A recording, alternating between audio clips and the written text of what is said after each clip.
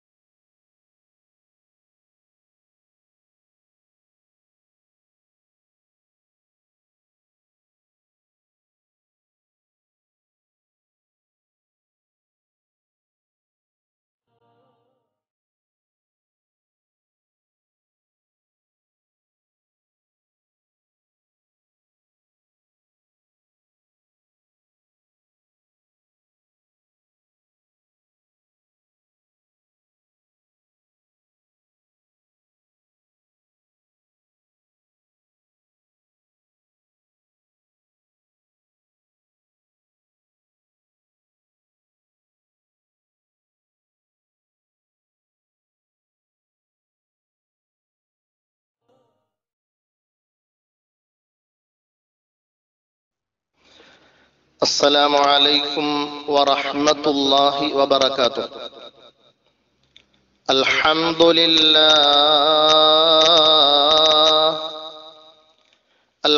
لله رب العالمين، والصلاة والسلام على سيد المرسلين وعلى آله وأصحابه الفائزين.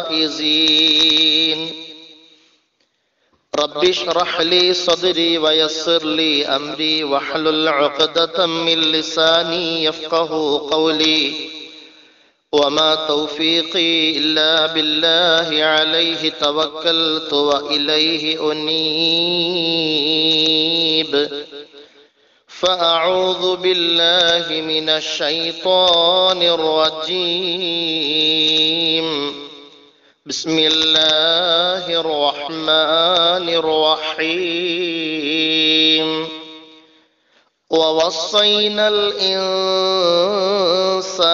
بوالديه إحسانا، حملته أمه كرها ووضعته كرها، وحمله وفصاله 30 شهرا، حتى إذا بلغ أشده وبلغ 40 سنة قال أوزعني أن أشكر نعمتك التي أنعمت علي وعلى والدي وأن أعمل صالحا ترضاه وأصلح لي في ذريتي إني تبت إليك وإني من المسلمين. صدق الله مولانا العظيم. സ്നേഹമുള്ള വിശ്വാസികളെ, വിശ്വാസിനികളെ, അല്ലാഹു സുബ്ഹാനഹു വ തആല നമുക്ക് ആരോഗ്യത്തോടുകൂടിയുള്ള ദീർഘായുസ് നൽകി അനുഗ്രഹിക്കുമാറാവട്ടെ. അത് പടച്ചവന്റെ പൊരുത്തത്തിൽ നബിതങ്ങളുടെ മാർഗത്തിൽ നിലകൊള്ളാൻ പടച്ചവൻ തൗഫീഖ് തരുമാറാവട്ടെ. സ്നേഹമുള്ളവരെ, ഒരു ദിനം ഒരു നന്മയുടെ 20ാമത്തെ എപ്പിസോഡിലാണ് നാം നിലകൊള്ളുന്നത്. ഇന്ന് നമ്മുടെ വിഷയം സ്നേഹ സാന്നിധ്യം, പ്രിയപ്പെട്ട ഉമ്മ. അള്ളാഹു നമ്മളെയും നമ്മുടെ മാതാക്കളെയും കബൂൽ ചെയ്യുമാറാവട്ടെ. സ്നേഹമുള്ളവരെ,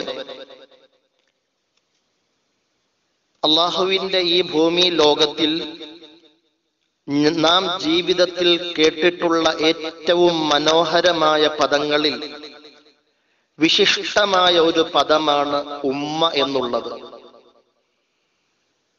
അത് ഓരോരുത്തരും അവരവരുടെ ജീവിതത്തിൽ ഉമ്മയിൽ നിന്ന് അനുഭവിച്ച സ്നേഹവും ലാളനയും പാഠങ്ങളും പാഠവങ്ങളും ഉൾക്കൊണ്ടിട്ടാണ് അതനുസരിച്ചാണ് അവരവരുടെ മനസ്ഥിതി വിലയിരുത്തുന്നത് ഉമ്മ എന്ന പദത്തിന്റെ വിശിഷ്ടമായ സ്ഥാനമാനം. എന്നാൽ ഞാനിത് സംസാരിക്കുന്ന ഈ ആധുനിക യുഗത്തിൽ ഭർത്താവിനെയും പിഞ്ചു മക്കളെയും ഇട്ടെറിഞ്ഞിട്ട് കാമുകന്റെ കൂടെ ഒളിച്ചോടിപ്പോകുന്ന ദാരുണമായ വാർത്തകൾ കേട്ടുകൊണ്ടിരിക്കുന്ന പശ്ചാത്തലത്തിലാണ് അത്തരം മക്കളോട്, അല്ലെങ്കിൽ അതിന് സമാനമായ ദുരന്ത ജീവിതങ്ങൾ അനുഭവിച്ച മക്കളോട് ഉമ്മ എന്ന പദത്തിന്റെ വിശിഷ്ടമായ സ്ഥാനം എന്താണെന്ന് ചോദിച്ചാൽ ഒരുപക്ഷെ അവർക്ക് അത് മനസ്സിലാക്കാനോ അനുഭവിക്കാനോ സാധിക്കാത്തതിന്റെ പേരിൽ അതിലൊരു വിശിഷ്ടത അവര് കാണൂല. അത്തരം ദുരന്താനുഭവങ്ങൾ ജീവിതത്തിൽ സഹിച്ചവർ ഒഴികെ ലോകത്തിലുള്ള മുഴുവൻ മക്കളോടും ഉമ്മ എന്ന പദത്തിന്റെ വിശിഷ്ട സ്ഥാനം എന്താണെന്ന് ചോദിച്ചാൽ അവരവരുടെ മനസ്ഥിതി വിലയിരുത്തുന്നത് അവരവർക്ക് അവരവരുടെ ഉമ്മ ജീവിതകാലത്ത് എന്ത് സ്നേഹം നൽകി, ഏത് രീതിയിൽ ആ മക്കളെ ലാളിച്ചു, പരിപാലിച്ചു, സംരക്ഷണം കൊടുത്തു, സ്നേഹം പകർന്നു നൽകി. നമ്മുടെ വിഷയം തന്നെ സ്നേഹ സാന്നിധ്യം, പ്രിയപ്പെട്ട ഉമ്മ എന്നതാണ്. 10 മാസം വയറ്റിലും ഒരായുസ് മുഴുവൻ മനസ്സിലും നമ്മളെ കൊണ്ടു നടന്ന സ്നേഹത്തിന്റെ ജന്മമാണ് പ്രിയപ്പെട്ട ഉമ്മ. ഉമ്മ എന്ന വാക്കിനോടൊപ്പം പ്രിയപ്പെട്ടത് എന്നും കൂടി ചേർക്കുമ്പോൾ അത് അങ്ങേയറ്റം വിശിഷ്ടമായ വാക്കായി. ഇത് ഞാൻ പറയുമ്പോൾ ഞാൻ ജനിക്കാൻ കാരണക്കാരിയായ എൻ്റെ പ്രിയപ്പെട്ട ഉമ്മയെ ഓർക്കുമ്പോൾ, എന്റെ ഈ ശബ്ദം കേൾക്കുന്ന നിങ്ങൾ ഓരോരുത്തരും നിങ്ങൾക്ക് ജന്മം നൽകിയ പെറ്റ തള്ള, പ്രിയപ്പെട്ട ഉമ്മ അല്ലെങ്കിൽ അമ്മ, അല്ലെങ്കിൽ അമുസ്ലിമീങ്ങൾ അമ്മ എന്ന് വിളിക്കും. അവരവരുടെ ജീവിച്ചിരിക്കുന്ന ഉമ്മയെ, അല്ലെങ്കിൽ അവരുടെ മരണപ്പെട്ടു പോയ ഉമ്മയെ എത്ര കണ്ട് സ്നേഹ സാമീപ്യത്തോടുകൂടിയാണോ ഇവർ അടുത്തത്, ഇവരോട് അടുത്തത് ചിന്തിക്കുമ്പോൾ ചിലർക്ക് ജീവിതത്തിൽ ഒരുപാട് നഷ്ട സ്വപ്നങ്ങൾ, ജീവിതത്തിൽ മരണപ്പെട്ട് നഷ്ടപ്പെട്ടു പോയ ഉമ്മായുടെ വേദനയുടെ ദീനരോദനങ്ങൾ ഉള്ളിൽ നിന്നിങ്ങനെ അലയൊലിച്ചു വരും. അതിന്റെ പ്രതികരണം സ്വന്തം കണ്ണുകൾ ഈറനണിയിച്ച് കവിളിനയിലൂടെ ഇങ്ങനെ കണ്ണുനീർ ഒലിച്ചിറങ്ങും. അത് ഉമ്മയോടുള്ള അദമ്യമായ സ്നേഹബദ്ധത്തിന്റെ പൊരുളനുസരിച്ചാണ് ഓരോരുത്തരും അവരവര് അനുഭവിക്കുന്നത്. നമ്മുടെ കൊച്ചു കൊച്ചു കുസൃതികളും കുറുമ്പിന്റെ വർത്തമാനങ്ങളും കേൾക്കുന്നതിനേക്കാളും കാണുന്നതിനേക്കാളും മറ്റെന്തും അവരുടെ മുമ്പിൽ ഒരു പ്രശ്നമല്ല. അവർക്ക് എന്ത് കാണുന്നതിനേക്കാളും എന്ത് കേൾക്കുന്നതിനേക്കാളും നമ്മുടെ കുട്ടിപ്രായത്തിൽ നമ്മൾ നടക്കുന്ന ആ നടത്തം കാണാൻ, നമ്മൾ എന്തെങ്കിലും സംസാരിക്കുന്ന ആ വാക്കുകൾ കേൾക്കാൻ, അല്ലെങ്കിൽ നമ്മൾ കാണിക്കുന്ന കൊച്ചു കൊച്ചു കുറുമ്പിന്റെ പ്രവർത്തനങ്ങളെ ആസ്വാദ്യകരമായി അവർ നോക്കി നിൽക്കാൻ, അതായിരുന്നു അവരുടെ ജീവിതത്തിന്റെ നിയോഗം തന്നെ. അവർ ജീവിതത്തിൽ ആകെ കഥ പറഞ്ഞിട്ടുള്ളതും കവിത ചൊല്ലി ഒരു കവിയത്രിയുടെ സ്ഥാനം അലങ്കരിച്ചതും ഓരോ ഉരുളച്ചോറും നമ്മുടെ വായികളിലേക്ക് വെച്ചുരുട്ടി തരുന്ന സമയത്ത് മാത്രമാണ്. അല്ലാത്ത സമയത്തൊക്കെ അവർക്ക് ജോലി ഭാരമാണ്, ഓടിച്ചാട്ടമാണ്. നമ്മളെ വളർത്തി ഉയർത്തുന്നതിൽ കൈ വളരുന്നോ കാല് വളരുന്നോ എന്ന് നോക്കി വേണ്ട രീതിയിൽ പരിചരിക്കുന്നതിൽ അവരുടെ ജീവിതം ത്യജിച്ചു വെച്ചവരാണ്.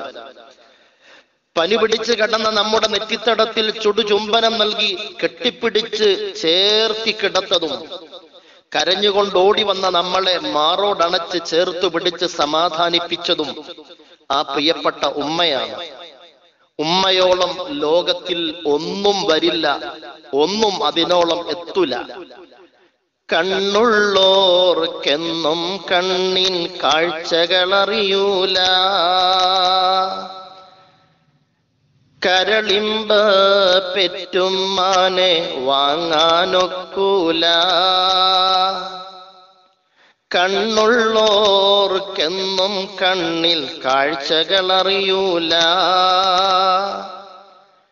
കരളിമ്പ പെറ്റുമ്മാനെ വാങ്ങാനൊക്കൂല. എന്തും സഹിക്കാനും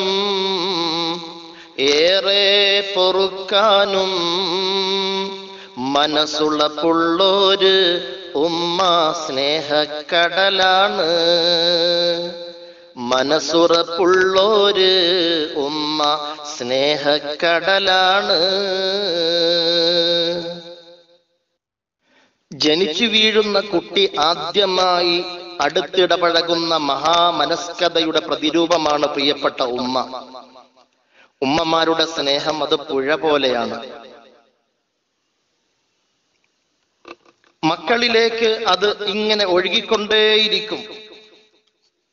മക്കളിൽ നിന്ന് ഉമ്മയിലേക്ക് സ്നേഹത്തിന്റെ പുഴ തിരിച്ച് ഒഴുകൽ വളരെ കുറവാണ്.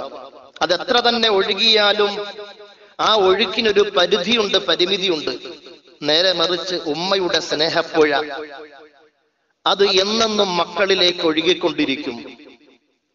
അത് നേടിയെടുത്ത സൗഭാഗ്യവാന്മാരായ മക്കൾ അവരുടെ തലമുറകളായി സന്താനങ്ങളിലേക്ക് ഒഴുക്കിക്കൊണ്ടിരിക്കും ആ സ്നേഹത്തിന്റെ പുഴയെ.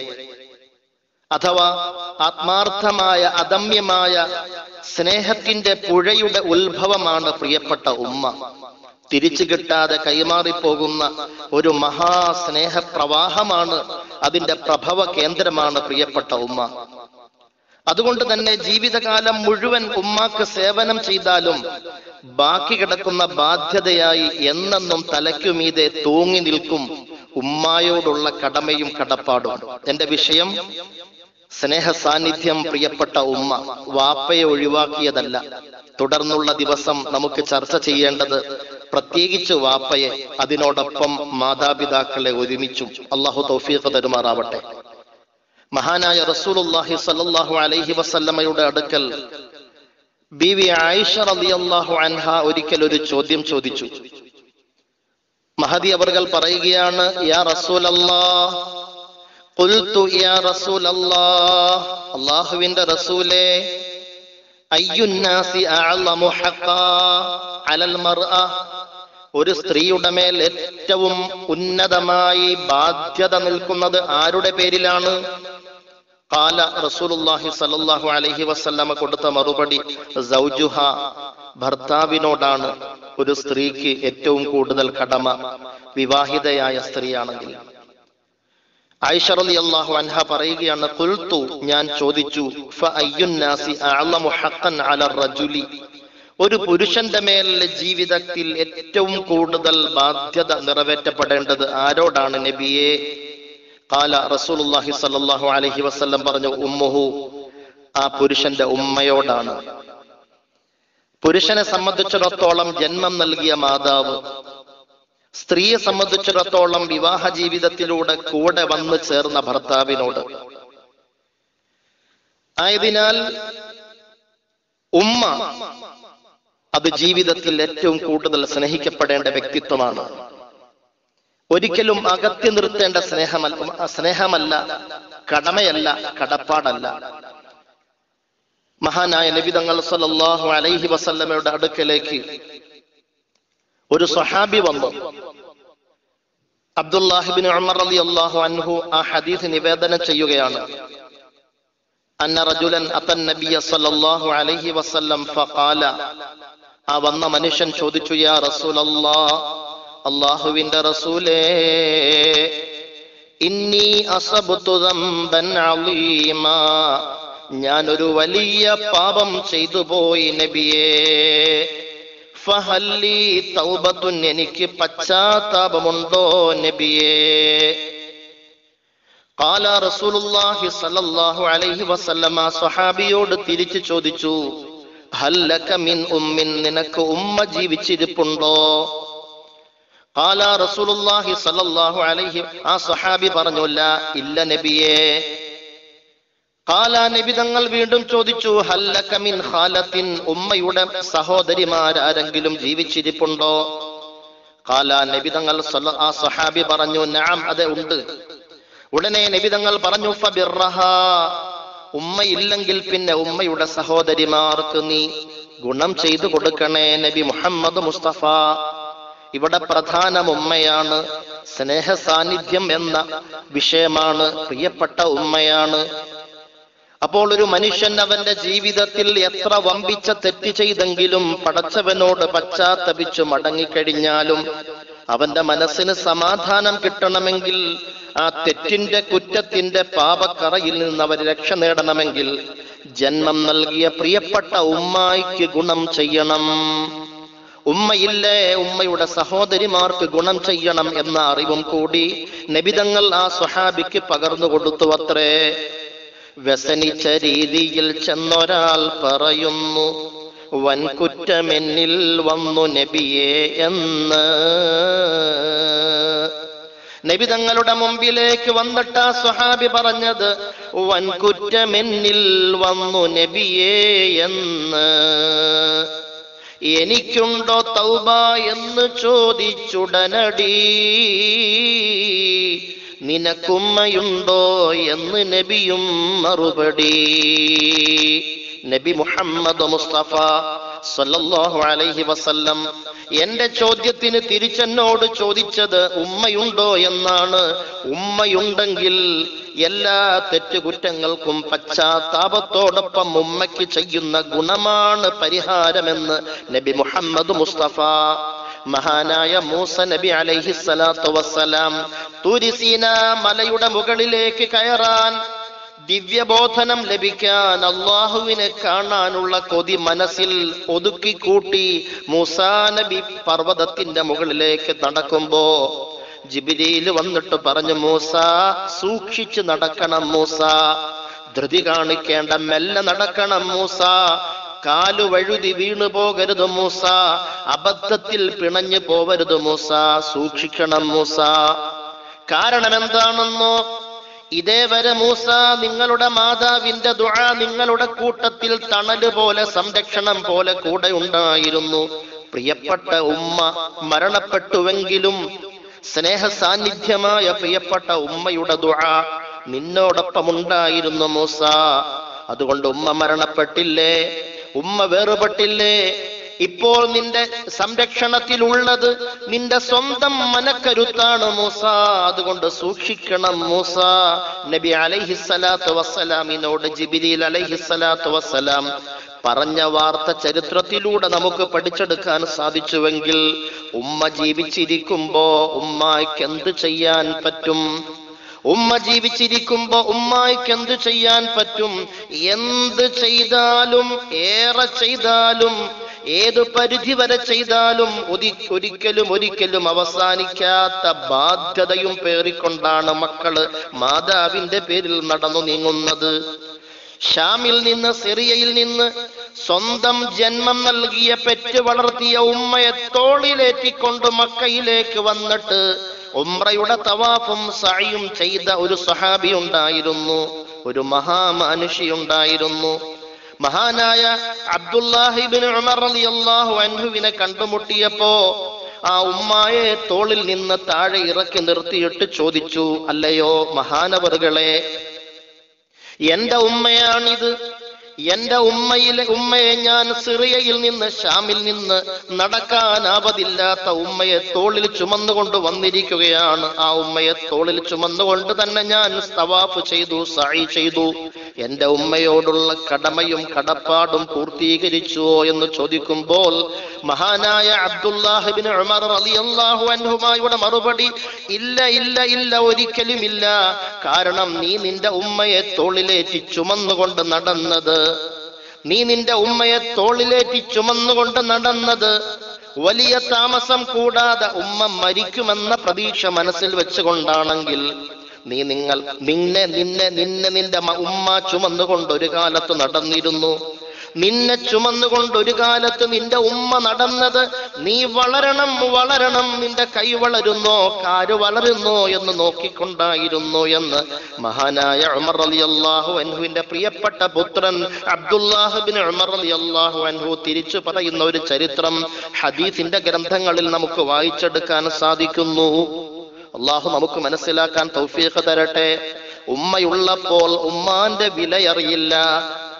ആ ഉമ്മ ജീവിതത്തിൽ സഹിച്ച ത്യാഗം വിശുദ്ധ ഖുർആൻ പറയുന്നില്ലേ, വവസ്സൈനൽ ഇൻസാന ബിവാലിദൈഹി ഇഹ്സാനാ. 46-ാമത്തെ അധ്യായം സൂറത്തുൽ അഹ്ഖാഫിന്റെ 15-ാമത്തെ ആയത്തിൽ പടച്ചവൻ പറയുന്നു, വവസ്സൈനൽ ഇൻസാൻ, മനുഷ്യരോട് ഞാൻ വസിയത്ത് ചെയ്യുന്നു, ബിവാലിദൈഹി ഇഹ്സാനാ, മാതാപിതാക്കൾക്ക് ഗുണം ചെയ്യണമെന്ന്. എന്നിട്ട് ഖുർആൻ പറയുന്നു, ഹമലതുഹു ഉമ്മുഹു കുർഹൻ വവളഅതുഹു കുർഹാ വഹംലുഹു വഫിസാലുഹു 30 ശഹറാ. ഗർഭം ചുമന്നത് 10 മാസം തള്ളയാ, പ്രസവിച്ച വേദന തിന്നതും അവർ തന്നെയാ, പാലും കൊടുത്ത് വളർത്തലും അവളാണ്, ഇവ 3 കാര്യം ബാപ്പയിൽ ഒഴിവാണ്. ഖുർആൻ പറയുന്നു, ഹമലതുഹു ഉമ്മുഹു കുർഹൻ വവളഅതുഹു കുർഹാ. ഗർഭം ചുമന്നതും പ്രസവിച്ചതും ഏറെ പ്രയാസകരമായ സാഹചര്യത്തിലായിരുന്നു. വഹംലുഹു വഫിസാലുഹു 30 ശഹറാ. ഗർഭം ചുമന്ന കാലവും മുലകുടി അവസാനിപ്പിച്ചതുവരെ എത്തി നിൽക്കുമ്പോൾ 30 മാസക്കാലം ആ ഉമ്മ സഹിച്ച ത്യാഗം സ്വസ്ഥതയോടെ സമാധാനത്തോടെ ഒന്ന് കിടന്നുറങ്ങിയിട്ടുണ്ടോ? നേരാമണ്ണം സ്വസ്ഥതയോടെ ഇരുന്നൊന്ന് ഭക്ഷണം കഴിച്ചിട്ടുണ്ടോ? ആഗ്രഹിച്ച സ്ഥലത്തേക്കൊന്ന് യാത്ര ചെയ്തു പോയിട്ടുണ്ടോ? ഇഷ്ടപ്പെട്ട ഭക്ഷണം ഒന്ന് സ്വതന്ത്രമായി വാങ്ങി കഴിച്ചിട്ടുണ്ടോ? മനസ്സിന്റെ ഉള്ളകത്ത് ആധിയാണ്. കുട്ടി വളരുന്നു, കൈ വളരുന്നോ, കാല് വളരുന്നോ? വയറ്റിൽ ഇങ്ങനെ വിരലമർത്തിക്കൊണ്ട് അനക്കമുണ്ടോ? ഇന്ന് 2 മണിക്കൂർ നേരമായല്ലോ കുട്ടിയുടെ അനക്കം അറിഞ്ഞിട്ട്.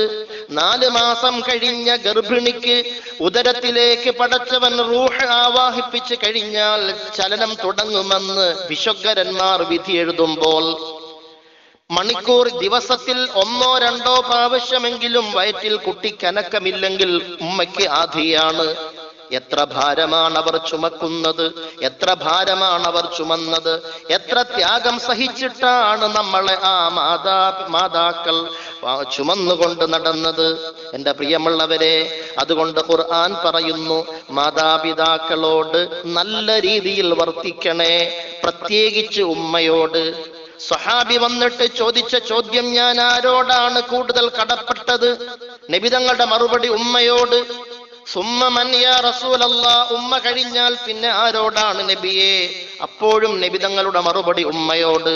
മൂന്നാമതും ചോദിച്ച ചോദ്യത്തിന് നബി തങ്ങളുടെ മറുപടി സ്വല്ലല്ലാഹു അലൈഹി വസല്ലം ഉമ്മയോട്. നാലാമതും അതേ ചോദ്യം സ്വഹാബി ആവർത്തിച്ചപ്പോൾ മാത്രമാണ് ബാപ്പയോടെന്ന് പറഞ്ഞതെങ്കിൽ അത് തന്നെയാണ് കാരണം ഇവിടെ പറയുന്നത്. ഗർഭം ചുമന്നത് 10 മാസം തള്ളയാ, പ്രസവിച്ച വേദന തിന്നതും അവൾ തന്നെയാ, പാലും കൊടുത്ത് വളർത്തലും അവളാണ്, ഇവ 3 കാര്യം ബാപ്പയിൽ ഒഴിവാണ്. അതുകൊണ്ട് കടമകളും കടപ്പാടുകളും പൂർത്തീകരിക്കേണ്ട വിഷയത്തിൽ അല്ലാഹുവിന്റെ റസൂല് 4-ാം സ്ഥാനമാണ് ഉപ്പയെ പരിചയപ്പെടുത്തിയതെങ്കിൽ, ഉപ്പയെ പുറംകാൽ കൊണ്ട് തള്ളി മാറ്റി നിർത്താനല്ല നബി തങ്ങൾ പറഞ്ഞത്. ആ വിഷയം ഇൻഷാ അല്ലാഹ് വഴിയെ സംസാരിക്കാനുണ്ട്. നിനക്കായവൾ ക്ലേശങ്ങളെന്ത് സഹിച്ചതാ, അതുപോലെ തന്നവരെന്ത് ദുഃഖം തിന്നതാ.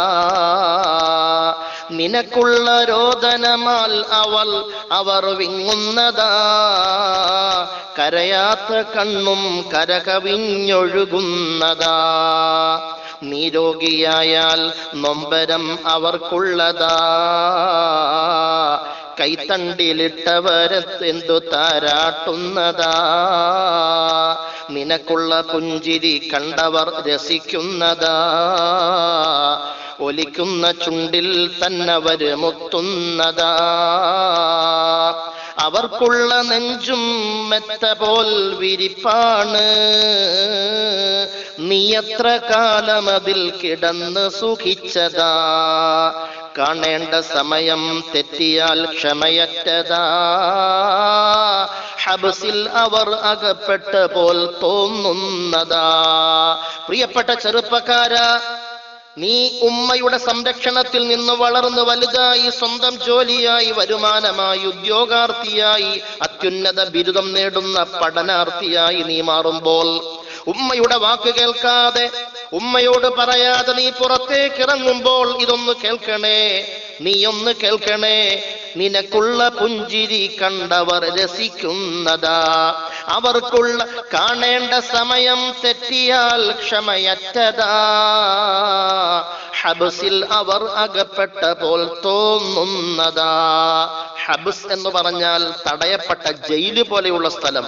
ജയില് പോലെയുള്ള സ്ഥലത്ത് അകപ്പെട്ടതുപോലെയാ മോനെ സമയം കഴിഞ്ഞിട്ടും നിന്നെ കാണാതെ വരുമ്പോൾ ആ ഉമ്മായ്ക്കുള്ളത്.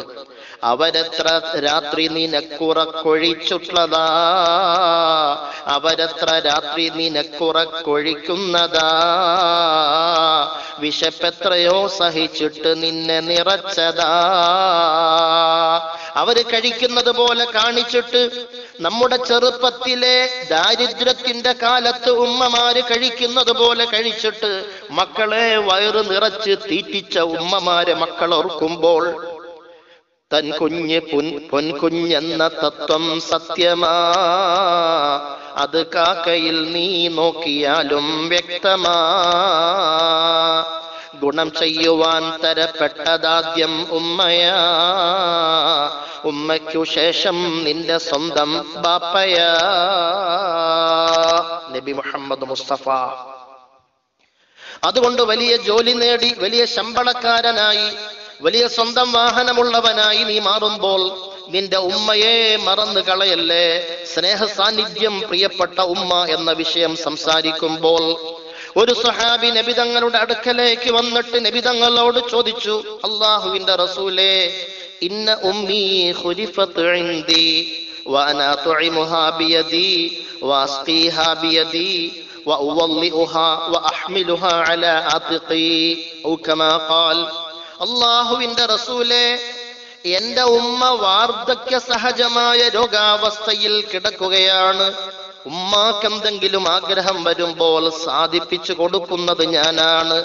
ഉമ്മാക്ക് ഭക്ഷണം വാരി വായിൽ വെച്ച് കൊടുക്കുന്നു, ഉമ്മാക്ക് കുടിക്കാൻ ഞാൻ ചുണ്ടിൽ വെച്ച് കുടിപ്പിക്കുന്നു, ഉമ്മാക്ക് നമസ്കരിക്കാൻ ഞാൻ ഉമ്മയെ ഒന്നുഅടുപ്പിക്കുന്നു, ഉമ്മാക്ക് എവിടെയെങ്കിലും പോകണമെന്ന് ആഗ്രഹം അറിയിക്കുമ്പോൾ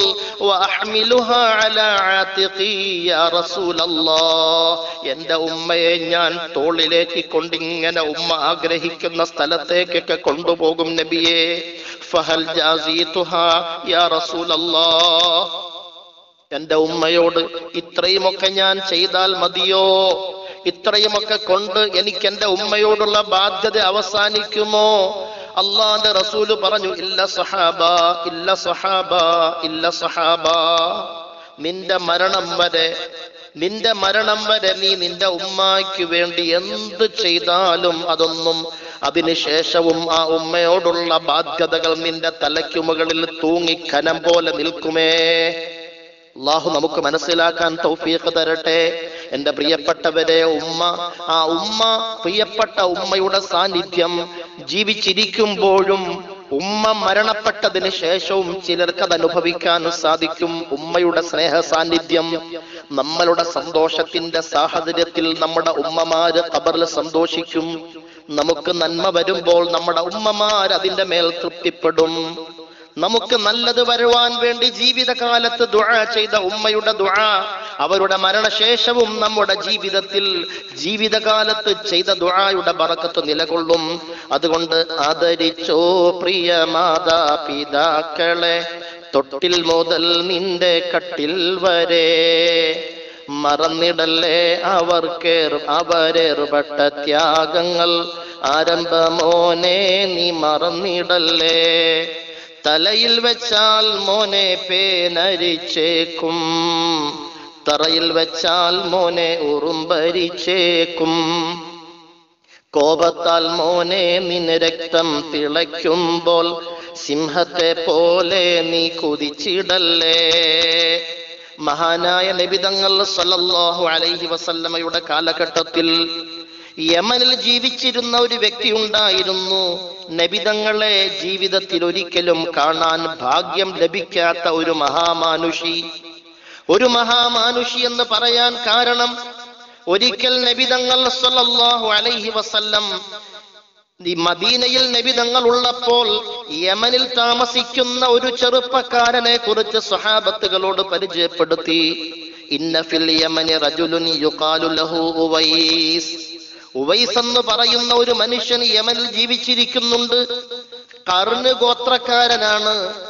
ലാ യദഉ ബിൽ യമനി ഗൈറ ഉമ്മിൻ ലഹു, ഉമ്മയല്ലാതെ വേറെ ആരും അവനോടൊപ്പം ജീവിച്ചിരിക്കുന്നില്ല.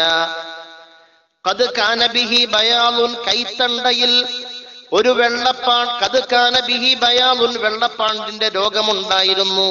ഫദഅ അല്ലാഹു തആല, അല്ലാഹുവിനോട് ദുആ ചെയ്തു. ഫഅദ്ഹബഹു ഇല്ലാ മൗളിഅ ദീനാരി അബി ദിർഹമി, ഒരു ദിർഹമോളം അല്ലെങ്കിൽ ദീനാറോളം വലിപ്പത്തിൽ അവന്റെ കൈത്തണ്ടയിൽ ആ അസുഖത്തിന്റെ അടയാളം ബാക്കി വെച്ചിട്ട് ബാക്കി മുഴുവൻ ശിഫ കൊടുത്തു ദുആയുടെ ഫലമായി. ഇവിടെ മർമ്മപ്രധാനമായ പോയിന്റ്, ലാ യദഉ ബിൽ യമനി ഗൈറ ഉമ്മിൻ ലഹു, ഉമ്മയുള്ളത് ഉമ്മ അല്ലാതെ വേറെ ആരും ജീവിച്ചിരിക്കുന്നില്ല. ഉവൈസാണ്, ഖർന് ഗോത്രക്കാരനാണ്, യമൻ നാട്ടുകാരനാണ്, ഉമ്മ രോഗിണിയാണ്, ഉമ്മയെ പരിചരിക്കലാണ് മകന്റെ ജീവിത ദൗത്യം.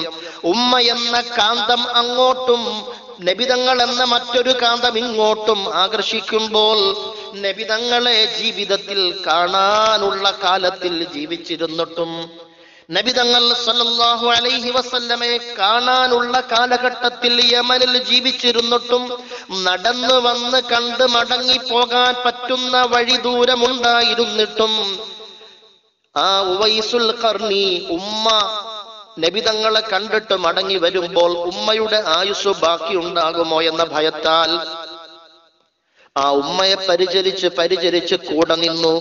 നബിതങ്ങളെ കാണാൻ പോകാൻ പരിശ്രമിച്ചു, പക്ഷേ കാണാൻ സാധിച്ചില്ല. ഉമ്മയുടെ വേർപാടിന്റെ ആ ഒരു വേദന ഭയന്നുകൊണ്ട് ഉമ്മയെ പരിചരിച്ച് കൂടെ നിന്നുവെങ്കിൽ, ഉമ്മയെ പരിചരിച്ച് കൂടെ നിന്നു. മദീനയിലുള്ള നബിതങ്ങളെ മനം നിറയെ സ്നേഹിച്ചു. ഇത് മനസ്സിലാക്കി നബിതങ്ങൾ പറഞ്ഞു, എന്റെ കാലശേഷം യമനിൽപ്പെട്ട ഖർന് ഗോത്രക്കാരനായ ഒരു ചെറുപ്പക്കാരൻ നിങ്ങളുടെ അടുക്കൽ വന്നേക്കാം. അദ്ദേഹത്തെ നിങ്ങൾ കണ്ടുമുട്ടുന്നെങ്കിൽ അടയാളം, കൈത്തണ്ടയിൽ ഒരു വെള്ളപ്പാണ്ടിന്റെ അടയാളമുണ്ട്. എന്റെ സലാം പറയണം, എനിക്ക് വേണ്ടി ദുആ കൊണ്ട് വസിയത്ത് ചെയ്യണം, എനിക്ക് വേണ്ടി ദുആ ചെയ്യണമെന്ന് നബിതങ്ങൾ പറഞ്ഞുവെങ്കിൽ ആ മഹാമാനുഷി ആരാ? ഉമ്മയെ പരിചരിച്ച മകനാ. ഉമ്മയെ പരിചരിച്ച മകൻ, നബിതങ്ങളെ കണ്ടില്ലെങ്കിലും കാണാതെ സ്നേഹം സമർപ്പിച്ച പൊന്നുമോൻ. ആ പൊന്നുമോനോട് പ്രവാചകത്വത്തിന്റെ നേതൃത്വമേ നബി മുഹമ്മദ് മുസ്തഫ തങ്ങൾ സല്ലല്ലാഹു അലൈഹി വസല്ലം ദുആ കൊണ്ട് വസിയത്ത് ചെയ്യാൻ ഏൽപ്പിച്ചുവെങ്കിൽ, അദ്ദേഹത്തെ കൊണ്ട് ദുആ ചെയ്യിപ്പിക്കണമെന്ന് പറഞ്ഞു കൊടുത്തുവെങ്കിൽ ആ മഹാമാനുഷി ആരാ? ഉമ്മയെ പരിചരിച്ച മകനാ. ഈ കാലഘട്ടത്തിൽ ഒരൽപ്പം സമ്പത്തും ഒരു ബൈക്കോ ഒരു കാറോ വാഹനങ്ങളും കിട്ടിക്കഴിഞ്ഞാൽ, സുന്ദരിയായ ഭാര്യയും ചുറുചുറുക്കുള്ള മക്കളും കിട്ടിക്കഴിഞ്ഞാൽ, ജന്മം നൽകിയ മാതാവിനെ അകറ്റി നിർത്തുന്ന മക്കളുള്ള കാലത്താണല്ലോ ഞാൻ ഈ സംസാരിക്കുന്നത്. അള്ളാഹു നമുക്ക് മനസ്സിലാക്കാൻ തൗഫീഖ് തരുമാറാവട്ടെ. ഉമ്മയുടെ ദുആ ഇല്ലെങ്കിൽ, ഉമ്മയുടെ പൊരുത്തമില്ലെങ്കിൽ, ഉമ്മയുടെ സ്നേഹ സാന്നിധ്യമില്ലെങ്കിൽ, ഉമ്മ തന്ന സ്നേഹമാണ് നമ്മുടെ ജീവിതത്തിന്റെ വളർച്ചയുടെ മാർഗം. മറ്റുള്ളവരെ നമ്മൾ സ്നേഹിക്കാൻ പഠിച്ചത് ഉമ്മ നമ്മളെ സ്നേഹിച്ചത് കണ്ടിട്ടാണ്. ഉമ്മ പറഞ്ഞിട്ടാണ് വാപ്പയെ നമ്മൾ പരിചയപ്പെട്ടത്. ഉമ്മ പറഞ്ഞിട്ടാണ് ബന്ധുക്കളെ നമ്മൾ പരിചയപ്പെട്ടത്. ആദ്യമായി നമ്മുടെ നാവിലേക്ക് മധുരമുള്ള അമ്മിഞ്ഞപ്പാൽ പകർന്നു തന്നതും ഉമ്മയാണ്.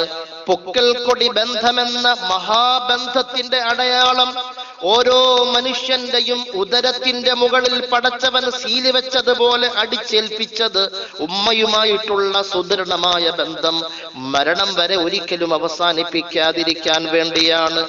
ആ ഉമ്മയെ പൊക്കിൽ കൊടി ബന്ധത്തിന്റെ സീലടയാളമുള്ള അത് ചുമന്നുകൊണ്ട് നടക്കുന്ന മക്കൾ ഉമ്മയുടെ വയറ്റിൽ ആമർത്തി ചവിട്ടിയതിന്റെ പേരിൽ ഉമ്മ മരണപ്പെട്ടു പോയ കഥകൾ കേൾക്കുമ്പോൾ, ഉമ്മ നമസ്കാരത്തിൽ സുജൂദിൽ കഴിയുമ്പോൾ ആവശ്യപ്പെട്ട പണം കൊടുക്കാത്തതിന്റെ പേരിൽ മദ്യലഹരിയിൽ, കഞ്ചാവിന്റെ ലഹരിയിൽ കൊടുവാളെടുത്തിട്ട് സുബഹിക്ക് സുജൂദിൽ കിടന്ന ഉമ്മാന്റെ കഴുത്ത് വെട്ടിമാറ്റിയ മക്കൾ ജീവിച്ചിരിക്കുന്ന ഈ കാലഘട്ടത്തിൽ പ്രിയപ്പെട്ടവരെ, നാം ജീവിച്ചിരിക്കുമ്പോ ഉമ്മയെ സ്നേഹിക്കേണ്ടതുപോലെ സ്നേഹിച്ചില്ലെങ്കിൽ അള്ളാന്റെ പൊരുത്തം കിട്ടാൻ മറ്റൊരു വഴിയുമില്ല കേട്ടോ.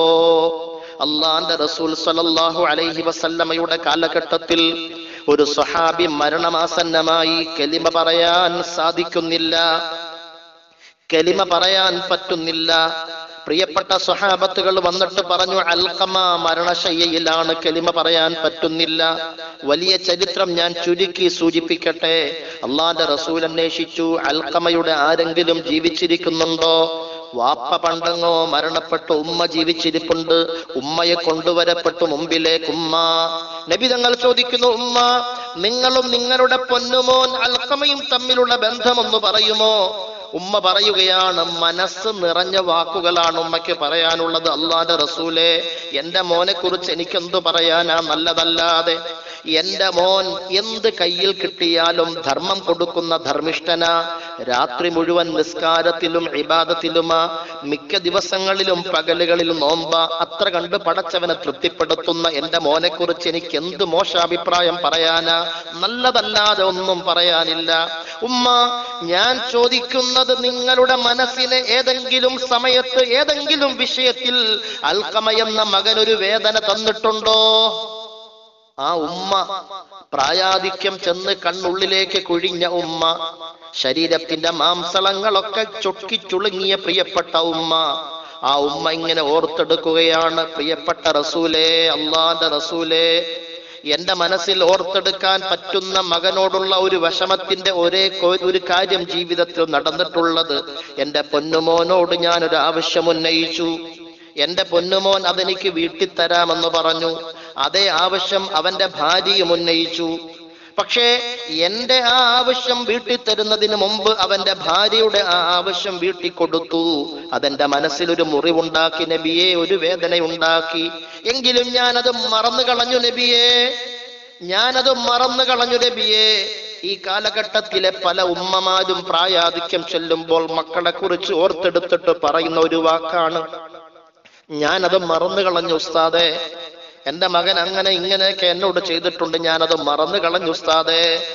എന്റെ പ്രിയപ്പെട്ടവരെ, എന്റെ ശബ്ദം കേൾക്കുന്നവരെ, നമുക്ക് ഉമ്മമാർക്ക് മറക്കാനാവും, മറക്കാൻ അവർക്ക് പെട്ടെന്ന് സാധിക്കും. അവർ മറന്നതുകൊണ്ട് അള്ളാഹു രേഖപ്പെടുത്തിയ റിക്കാർഡിക്കൽ അത് ഡിലീറ്റ് ആവുകയില്ല, മാഞ്ഞു പോവുകയില്ല. നബി തങ്ങൾ ഓർമ്മപ്പെടുത്തി, ഉമ്മ, നിങ്ങൾ മറന്നതുകൊണ്ട് മാത്രം കാര്യമില്ല ഉമ്മ. നിങ്ങളുടെ മനസ്സ് മകന്റെ പേരിൽ ഏത് സമയത്ത് വേദനിച്ചോ അപ്പോൾ തന്നെ അള്ളാന്റെ രേഖയിൽ എഴുതപ്പെട്ടു പോയി മകന്റെ പേരിൽ ഉമ്മാന്റെ മനസ്സിന്റെ വിഷമം.